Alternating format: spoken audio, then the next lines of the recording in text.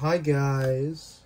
Okay, so it's like, so I said last video that the next video was gonna be the 100th upload, but YouTube counts shorts as uploads too, so this technically isn't the 100th video. But so today I'm just gonna be doing a Lego build because I'm bored. We're gonna be doing the Krusty Krab, except I'm just gonna super glue the pieces in place because they're very loose and brittle, and I want to be able to do what what you're supposed to do with Legos is play with them, because fucking Legos are cool. So I'm just gonna build them and talk as I build them because I like Legos. So go ahead and in the comments, you can't even see what I'm doing. Hold on. Okay, yeah, that's better. So go ahead and leave in the comments, how was your day today, guys? What did you do? Me personally, I worked, and work is dirk.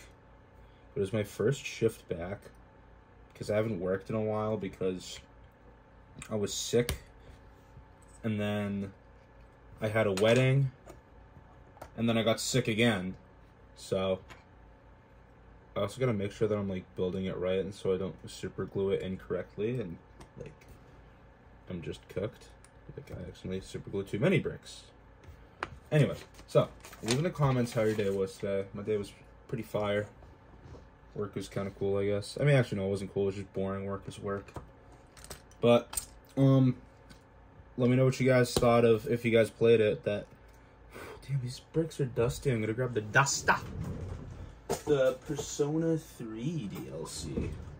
I think what I'll do is I'm gonna give my thoughts on it and make that my commentary for this video. So if you haven't played Persona 3 Reload, the answer, and you plan to, just go ahead and mute me. Keep watching me build Legos though, because Legos are cool. But I'm just gonna get right into it. So I personally thought the ending was underwhelming. I'm gonna be honest. I feel like the lead up was cool. It's fighting Shadow Makoto was kind of cool, but also the whole party members, they're gonna fight each other to the death, is just super, super out of character. I feel like that just kind of came out of nowhere. And I guess from what I've read online, which is already a good sign, people blame that whole thing on Yukari, which kind of, but also what they don't realize is that she's just a teenager grieving. Because I don't know, I really like Persona 3 Reload, but I don't know, I know they added a lot of changes to make it bearable compared to the original, or at least more bearable, I should say. I'm just not a fan of Tartarus. I don't like Tartarus. I think it's boring. And unfortunately, that's pretty much the entirety of the DLC is all Tartarus. So, oops. But well, not Tartarus, the desert doors or whatever, but Menace is cool, I guess, but I don't know, I feel like it's kind of like El Camino, or again, I'm going to get into spoilers, so if you haven't played Persona 3, you keep watching the video because I need the views, just mute me. But I feel like it's like El Camino, where it doesn't, the ending of the source, quote-unquote, source material is good enough that it doesn't really need that extended ending, so it kind of just feels like all El Camino does is just confirm that Walter White died at the end of Breaking Bad, and Jesse's living free now, even though he does in the finale of Breaking Bad when he escapes. But so I feel like after they solve the whole issue, and it's finally April Fool's Day, it's what did they gain? What did they learn? They learned about each other's past, and they move on. I mean, I guess this isn't all true, because they explain why Makoto died, being that he used his, from my understanding, because I'm stupid, he used his life force to seal Nyx, and that, like, pretty much just drained him. However, he was pretty much dead when that happened, but he was still, like, remaining in a physical form because he made a promise to his friends to go see them on graduation day. So that's how he's able to, like, maintain a form. But, like, I don't know, man. It's just like, oh my god, you guys can't even see what I'm building. It's just, I don't know, it's like, yeah, I guess finds her meaning to life and whatnot, but I don't know, I feel like all it kind of does at the end of the day is just confirm that Makoto dies at the end of Persona 3, as if it isn't obvious enough, even though I had to Google it afterwards, but in my defense, when I beat Persona 3, I was at, like, it was 4:30 in the morning, so I do not remember a damn thing. Well, that's not true. I remember fighting Nyx. The thing is, I remember fighting Nyx, but then going into the ball, that's all just, like, blank to me. I don't know why I haven't gone back and refought Nyx since. That's kind of on me. But I digress. I guess I don't need to super glue these things. So, yeah, I just feel like, I don't really know what people think of the original. What I've heard is that, like, some people like it, some people clown on it. But, I don't know, I thought the whole spiel about wanting to go back or wanting to stay, it's just like, because the thing is, Yukari wants to go back to see if she could save Makoto, which makes sense for her. And I feel like it's kind of out of character for Mitsuru to agree with her. But also, like, I feel like the only reason she did is because she just feels all that guilt for Yukari's dad, because the Kyoto group is responsible for his death. I agreed with Akihiko and Ken that, like, there's no point in changing the past because it helps shape who you are. So, like, I feel like what they should have done is you should have chose somebody to agree with, because then you would have a party of 4. And then there's Junpei and Koromaru, where, like, they just, like, don't even, like, explicitly say what they're fighting for. I feel like it's just, so it's like, hey guys, look, yet now you have to fight them, without, like, added context. I mean, like, it's kind of cool, I guess, but also it just feels very forced and out of character. Like, they're so fast to want to resort to wanting to kill each other. But, I don't know, like, I feel like for me, if I was in their position, like, as heartbreaking as it is that Makoto died, you don't change the past. The past, despite how bad it is, the past happens for a reason, and it affects you and shapes you into what you are. Like, I've had bad things in the past happen to me, but I wouldn't necessarily go back in time and change them, because learning through those hardships helped to shape me into who I am today, which is Ratioman. But I don't know. And again, like, people will criticize the actions of, like, Yukari, but they also have to realize, again, she's a teenager grieving, and people grieve in different ways. And, you know, you kind of have to respect that. Like, some people will laugh, some people will, like, you know, you just gotta let them grieve. Everybody processes loss differently. But, I don't know, Metis is funny, I guess. I still really like Kanemata. I mean, dude, any kind of content that gives you more Junpei, I'm on board for. I just think $35 is a lot for just what essentially is a second Tartarus. So, like I said, my suggestion would just be just look it up on YouTube. Look up the story on YouTube. Save your money, or just wait until it goes on sale. Because, quite frankly, it's a lot of money. But again, different strokes for different folks. And I'm not showing it. It's because there's not enough space on my desk. What I think is that they should next. So they did episode August. What I think they should do is episode Junpei, where it's all about Junpei.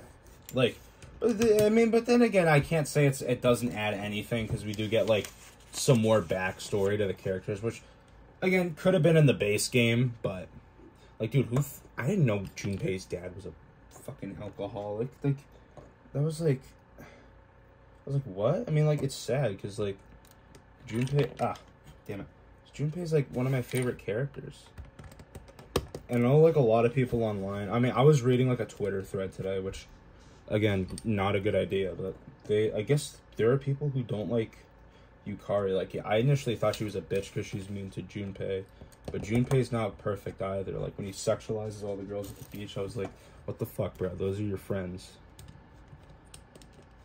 But I don't know. He's also just teenage boy. He's also just Junpei. Junpei Iori, ace detective. I do feel like there are a lot of instances, however, where Yukari is undoubtedly a bitch to him for what seemingly is like no reason. But again, that's just Yukari. I mean, like, yeah, I get it that they're friends and friends are like mean to each other, but I feel like she just sometimes takes it to like a whole other level. But the whole Junpei and Chidori plotline is amazing. I just think that Persona 3 is gonna be my game of the year, because I also didn't play too many other games. The other game I played this year was hold on, I had to count.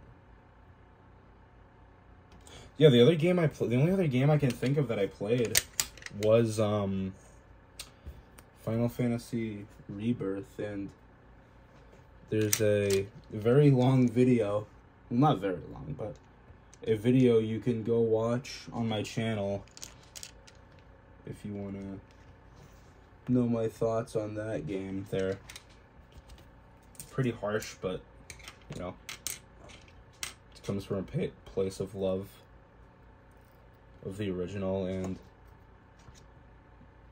disdain for the remake.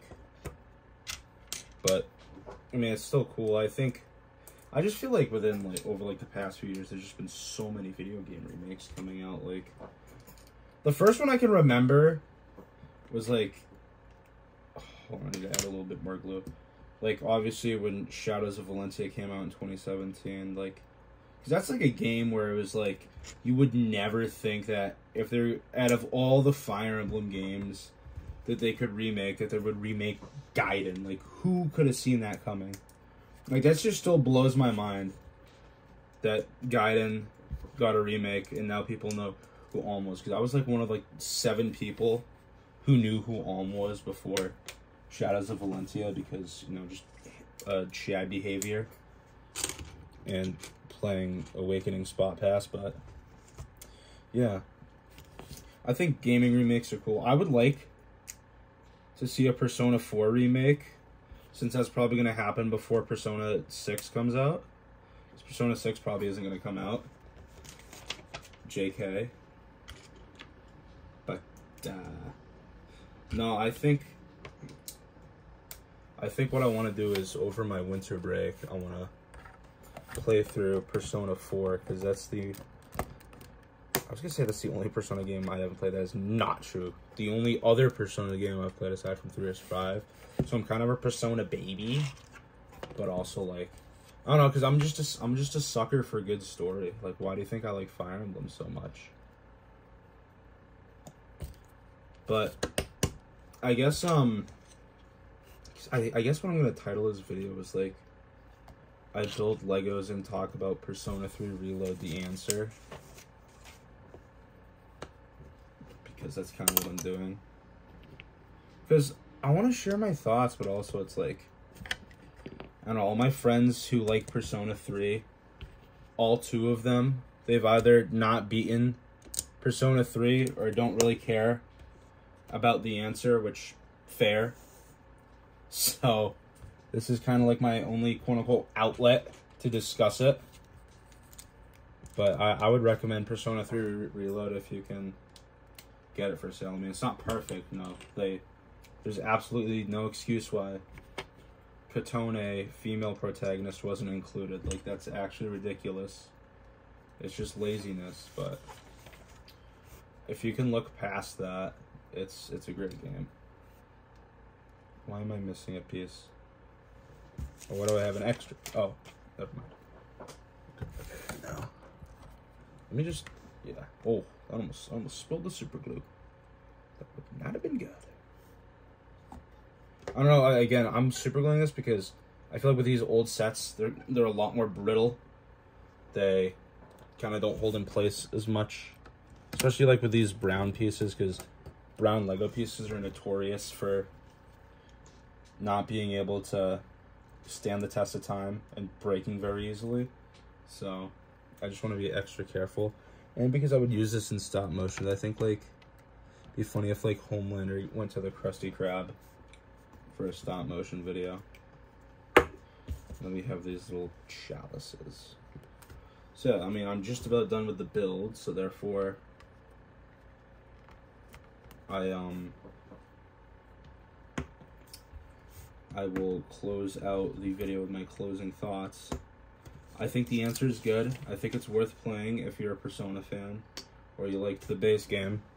I would not say it's worth. Here, look, I'll do this. I would not say it's worth $35 or $30 or whatever. I would say wait until it goes on sale. If you can get it for $20, that's a great price. I mean, there's definitely like you get a lot of content. Like most people, it would take 20 to 30 hours to beat, but if you're a speedrunner like myself, it only takes like 9 hours. But like you definitely get your bang for your buck, but there's a lot of bucks. But if you don't care about gameplay, if you only care about story, just play or just watch the story on YouTube. And there's nothing wrong with that. That's what I tell my friends to do with certain Fire Emblem games. If it's the Tellius games or they're too expensive or if they don't have the time to get into it. But yeah, I guess closing thoughts is Persona 3 good. And I'm gonna kind of clickbait this video. So yeah, I don't know, I had a free night to myself. I wanted to make a video, so I just thought I'd do this. So yeah, thank you all for watching. I'll try to do weekly uploads. I don't know about I can't do daily, but I'll do my best to do weekly. So yeah, I'll see you all in the next one. So thank you for watching. Please subscribe, and yeah, I'll see you all in the next one. Peace.